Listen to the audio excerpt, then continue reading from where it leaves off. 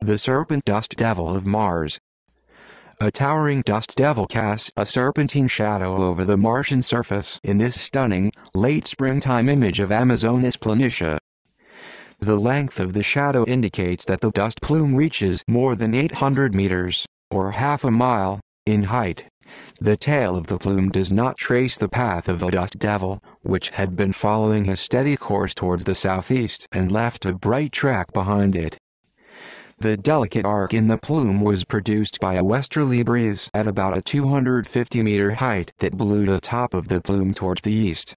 The westerly winds and the draw of warmth to the south combine to guide dust devils along southeast trending paths, as indicated by the tracks of many previous dust devils.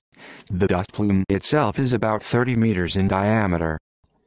In the full observation, numerous bright tracks trend from northwest to southeast.